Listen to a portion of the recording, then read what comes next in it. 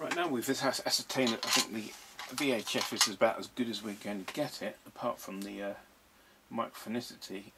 We'd like to get that sorted out at some point, but I'm not sure what I'm going to do with that. Probably replace the valve.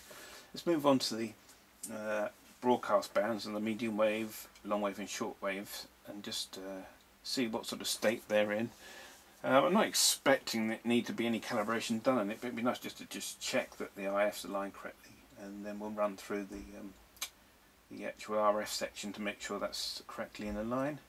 So I'm going to start off with an IF alignment, and I'm going to do that using this Lavelle high impedance AC voltmeter, which is great for this sort of thing, battery powered, which is quite useful. I'm going to inject 470 kilohertz into the ferrite rod connection, and then check for the peaks on the IF. And once we've ascertained that the IF's peaked pretty well, I think then we can move on to the RF section. So let me just zoom in a bit so you can see the meter. Hope you can see this display okay here. It's probably better like that.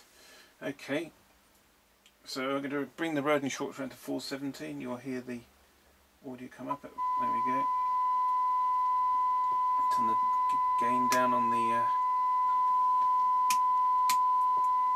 Lavelle. We're looking for a peak at 470, and you can see it looks pretty good actually. So that's the Rodin Schwartz on 470. I'll just give it a little tweak through the IF cans and see if we can bring anything up. But it looks pretty good to me. Now, am I going to get my hand in the way if I... Yeah, right in the way of the meter. That's typical. Let's bring the radio forward a bit then. And then bring the meter around so you can see it still.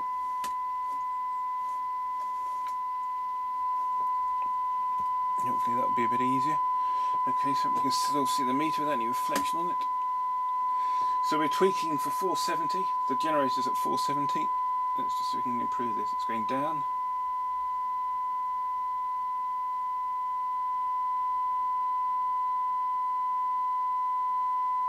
Peaks there. Got to do the underside, and the meter will move around a bit as I affect the capacitance of the unit as I move it on the bench. And I touch the volume control, doesn't help either. Just going to turn it over onto its back.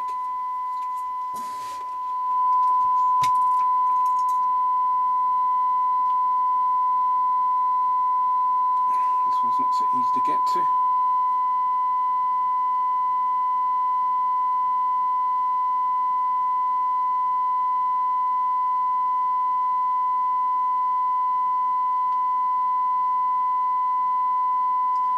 Peaked. Up to the bottom of the other core, second IF. It's pretty peaked as well. Just flip it around.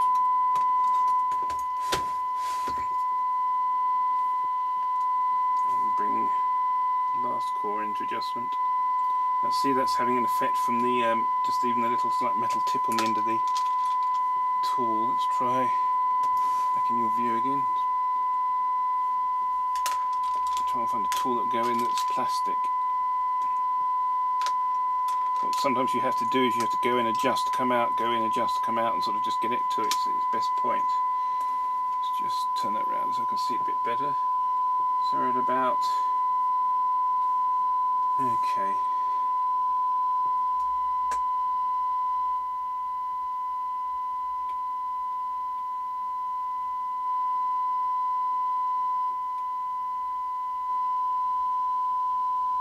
Under 7.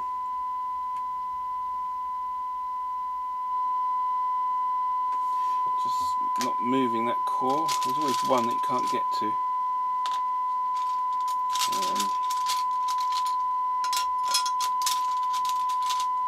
Let's try this one.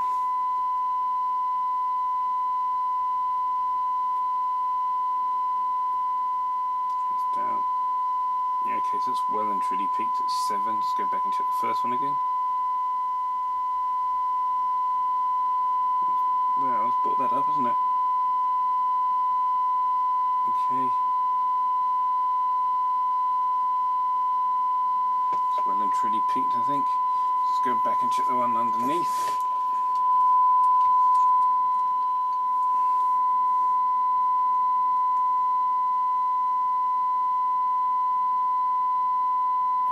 up a little bit.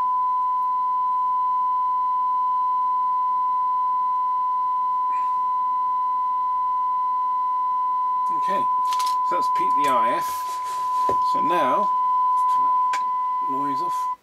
So now the IF's aligned, we can check to make sure our RF range is correct. So what we need to do next is we need to follow the instructions of how to do that on the RF. Okay,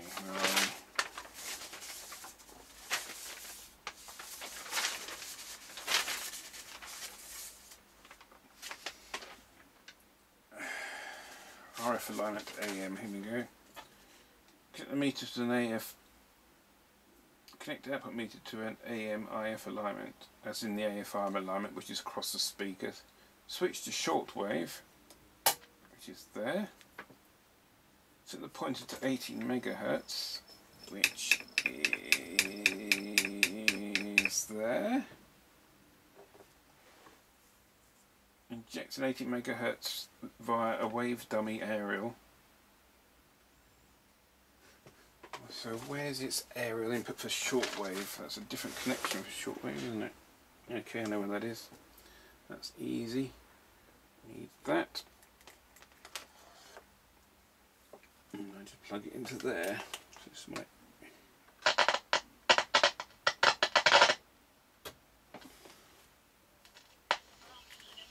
You can hear shortwave radios coming through actually. Okay. So that's connected to that. You can't see the bloody meter again. You put the meter there. Now you can see it now, can't you?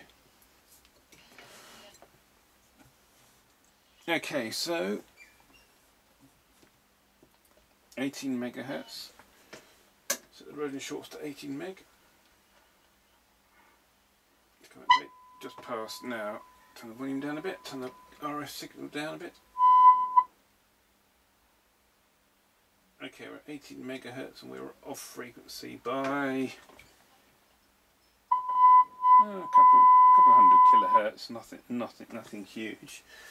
Just check our alignment marks, obviously. Our alignment mark isn't quite right. There's an alignment mark on the scale you have to check. I'm just checking that again. The maximum goes to the maximum, but the minimum doesn't go to the minimum. So okay, we're going to go leave the alignment mark alone because that will disturb my VHF setup as well. So get it just to 18.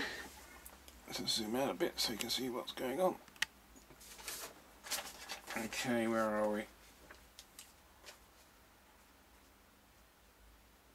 And just shortwave oscillator C20. So where's C20? C20 should be somewhere underneath the unit. Okay. I'm going to turn the unit over. These are the adjustments for the shortwave, so we just check our alignment's correct. Check we're still injecting 18 meg. I mean it's not super critical on this, you know, so 18.0 is fine. It's an analog scale, it's going to drift slightly anyway. So we're going for 18 meg and we need to adjust this trimmer here. Now we need a plastic tool really. Might have one of those. Unfortunately the camera's in the way. What I'll do then is I'll adjust it with a metal tool, but I'll have to keep removing it every time I give it a tweak. How many bolts is on here? Let's see if I get a belt. And that looks fairly promising. Find a tool to adjust it. Too big.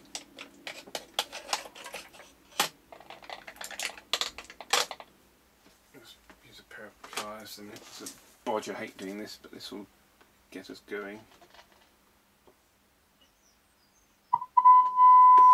There you go. Let me see, we've got. So that's set the 18 megs up on the first section,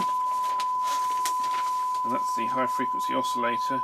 So what we should do now is go back to the lower end of the range and adjust the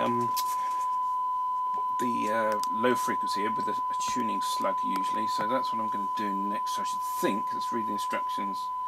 And it says adjust aerial trimmer C1 using the high higher oscillator frequency for maximum output. Okay, so we've just adjusted the local oscillator trimmer, which is the one we've just done, and C1 will be the aerial trimmer, which will bring the gain in. So we'll do that by reducing the RF signal back until it's back in the noise, like that. Let's check our tuning. Seems very sensitive actually. Send the signal right down. We're back into the noise. We're going to adjust C1. So C1 is probably the one opposite. Sure is. This is C1, which is our aerial trimmer. This will be more sensitive to me even getting near it, as you think you'll find. Doesn't seem to be.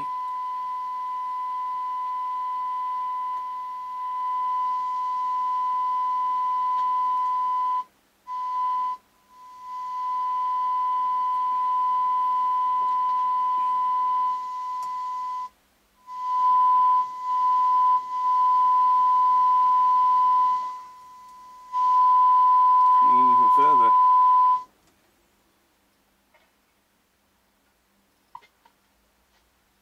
Lost the signal, where are we? It's going weak again.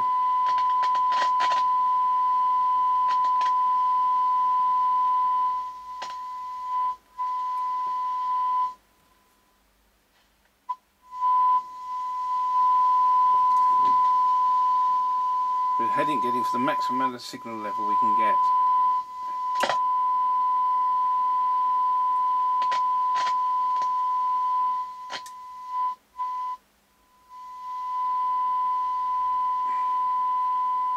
Yeah, I think it's about there. Yeah, it's about there. It's very, very touchy now. Now we're just checking our 18 megahertz position, and it's still good. So even though we've moved the dial very, very slightly, it's still more or less spot on 18 meg, so that's good. So that's the 18 megahertz range set. Alright, what we need to do now is, yeah, it says set the pointer to 6 meg and adjust the first shortwave oscillator core to 6 meg. So this is right at the other end of the scale, right at the beginning of the scale, so I'm winding that down.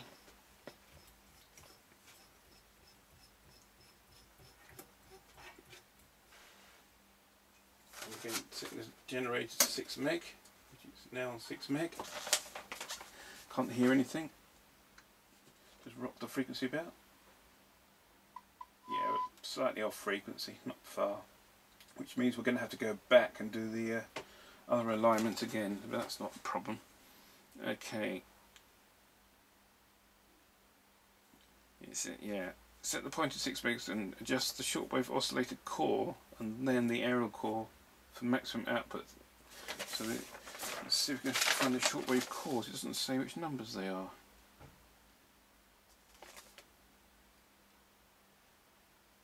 Which isn't terribly useful.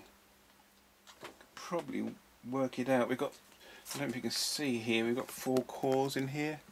Underneath here, you can zoom in so you can see. Down here we've got, behind this, where are we? We're looking at down here. You can, we've got some cores. Adjust the. I don't think you can see that without me moving the camera. For adjusting the low frequency end. Unfortunately, it doesn't tell me which number the cores are, which is a bit of a shortcoming, really. It's not even listed in the diagram. It's just got L numbers. So yeah, it just says the cores of it. That's really useful.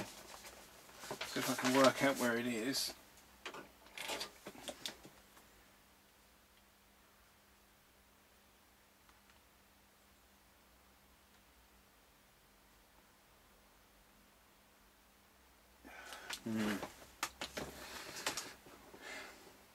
Not an awful lot of help, so let me just try and work out what's going on there. Okay, it looks like L1 and L17 are these 2 cores here, this one and this one up here. So let's just check we've still got the signal. Okay, and we'll give it a trim so we can get any change on anything. This one's moving it already. So okay, so let's go to 6 meg.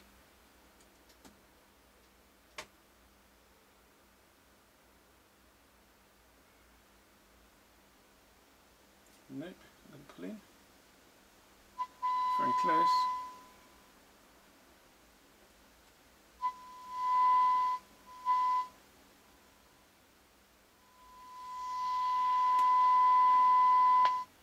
Very, very close. A bit further. The wax is holding it back. Okay, we're more or less there. Let's just try this coil at the top.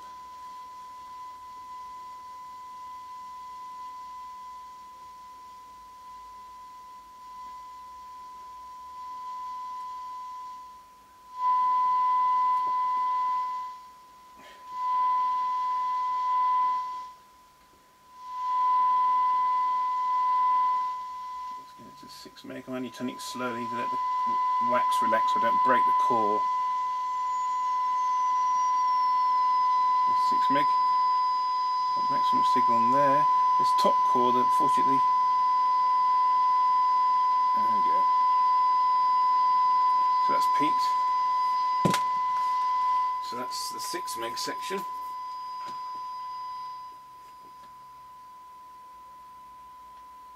Return to 18 megs. So this is probably just to verify that the these two cores will probably need adjusting now.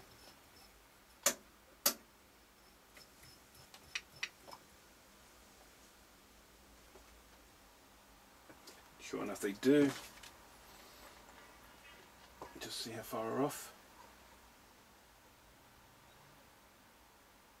Can't even hear it, I haven't got the volume up, I don't think.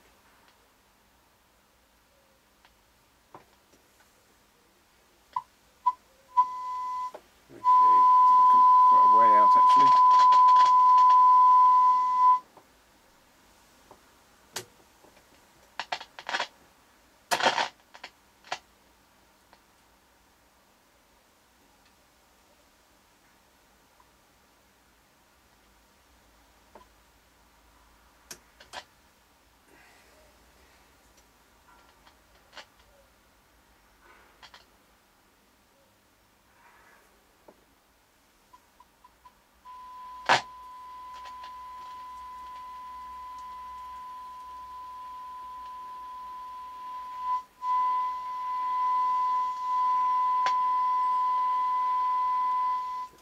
Frequency.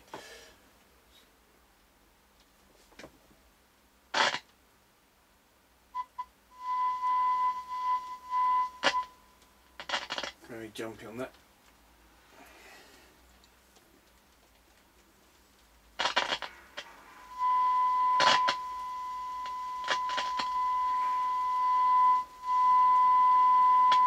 Okay, so that's good. So that's set the shortwave band up. The information Ian Reid is from Cossor.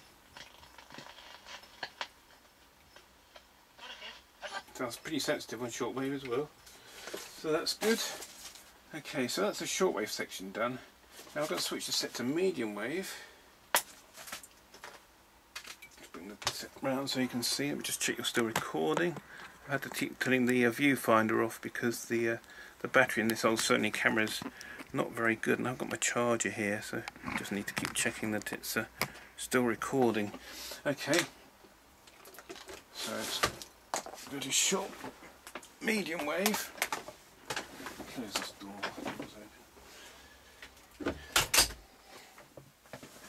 Okay, so it's a switch to medium wave and set pointer to M. Okay, that's the M. There's a marker reference on the bottom of the panel there. 193 meters and injector 1500 kilohertz. So I need to feed back into the appropriate aerial socket. Unfortunately, I don't think I'll be able to do the aerial alignment because I haven't got the ferrite rod attached at the moment.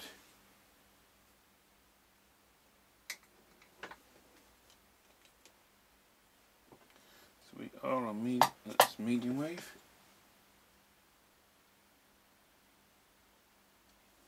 Not get anything on there.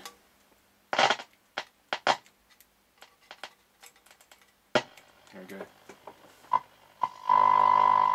Let's connect an earth up so we don't get that horrible 50 Hertz wobble. There we go.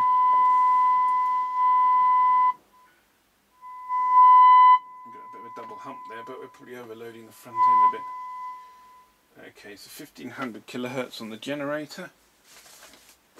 Marker is correctly aligned, and it says just the medium wave aerial and oscillator trimmers for the highest oscillator frequency, using the highest oscillator frequency for maximum output. So basically the frequency we're on just for maximum output. So they probably, for some reason again they don't tell you which bloody capacitors they are, but I'm assuming it's the remaining two of the set. So let's turn this over. I imagine it's these here. You can see the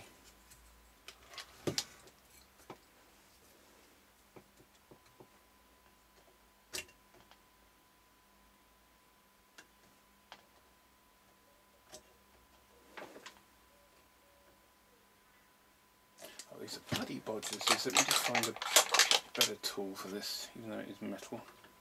No, too big. Okay. Again.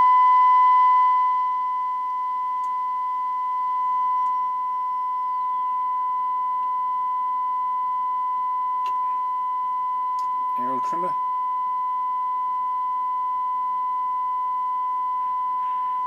Well, that was not making a lot of difference. I'm going to leave that there because the aerial trimmer won't work because I haven't got the ferrite rod connected at the moment. So even this is a bit suspicious if we can actually use this. Just set the low pointer to M again.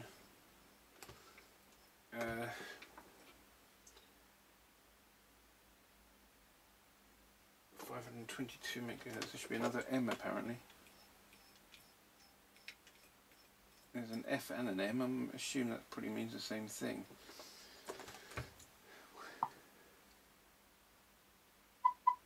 And it's 575. Okay, so a bit off there. So this should be 574 kilohertz is 522 meters.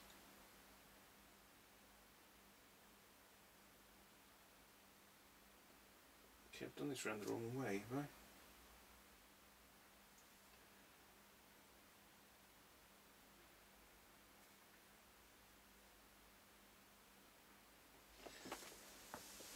So I'm on the low end range. I should be doing the low frequency now. Just the medium wave aerial oscillator trimmers for high oscillator frequency, which is what I've just done.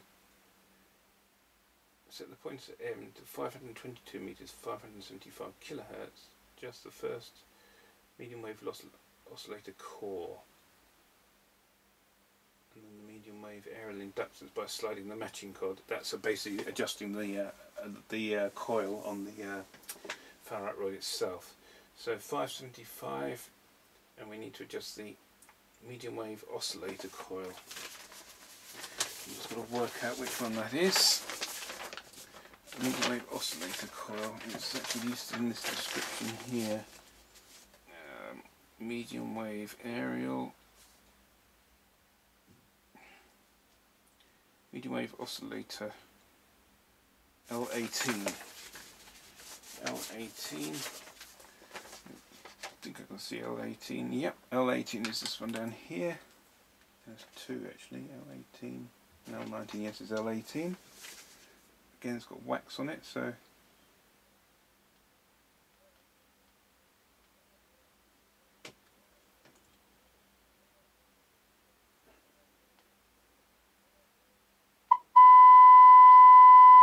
was not doing anything.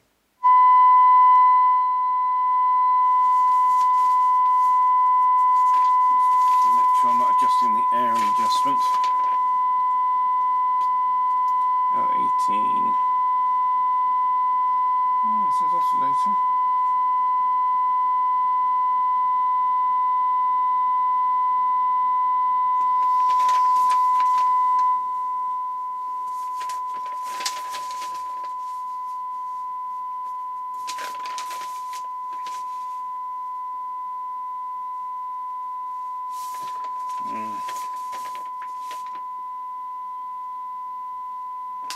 The other one's L4.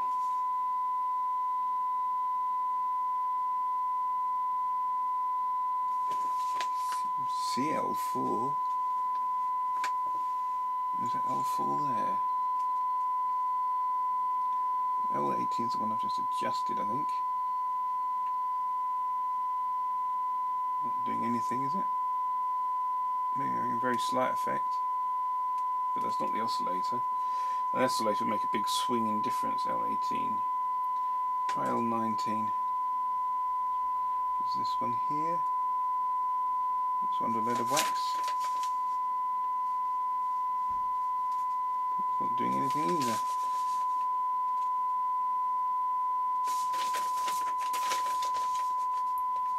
So the game should be closed. No, it's open.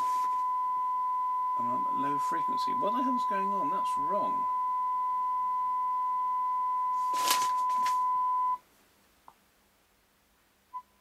Ah, okay. So I made a balls up there.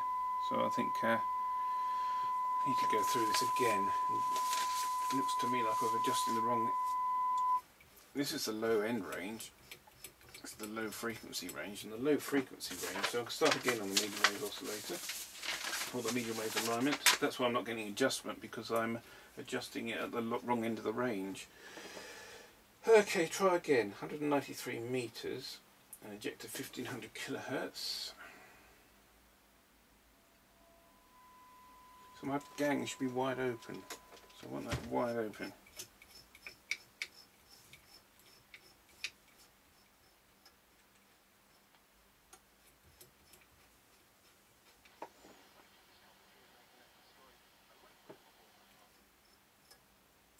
So we should be injecting now 193 meters, which is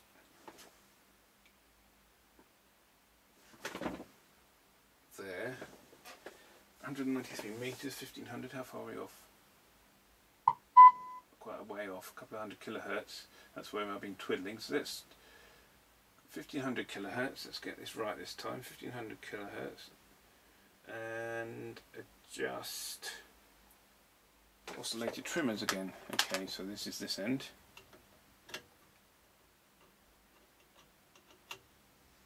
That fitted a minute ago. Why is it not fit now?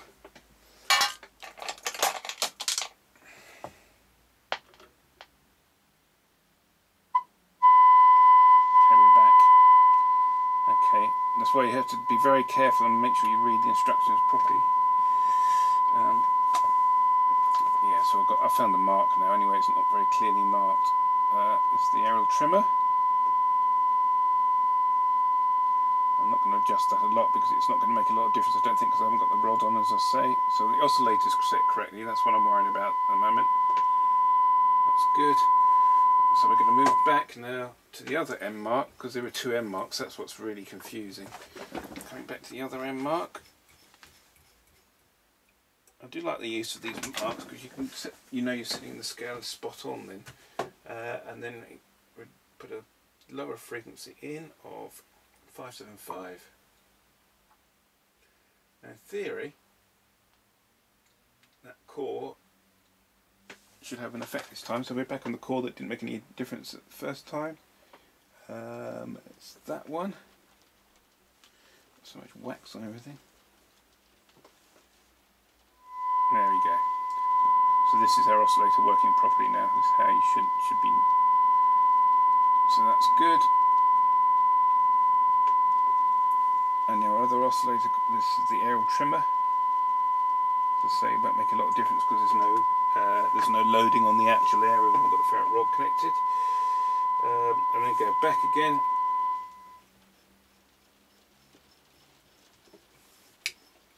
So it's 1500 kilohertz to the marker.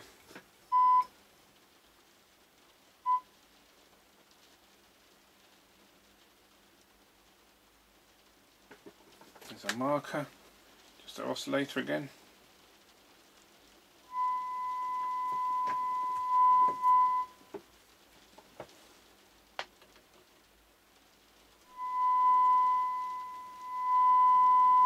Go back again. Just keep doing these backwards and forwards until you get the best response. You can't always get it perfect, but you should be able to get it pretty good. So go back to 545, was it? 575. See, we've got two birdies. There's one there. There's a stronger one there actually. So just check our tuning gains. Okay. I'm going to try and bring the second stronger one in. It looks like I'm tuning on a birdie. So 575. That's the one I'm on at the moment. I'm going to tune out. No, it does say on the outer core is the one you're supposed to tune for. So that's the first one. Yeah, that's good. So I'm tuned into the correct one.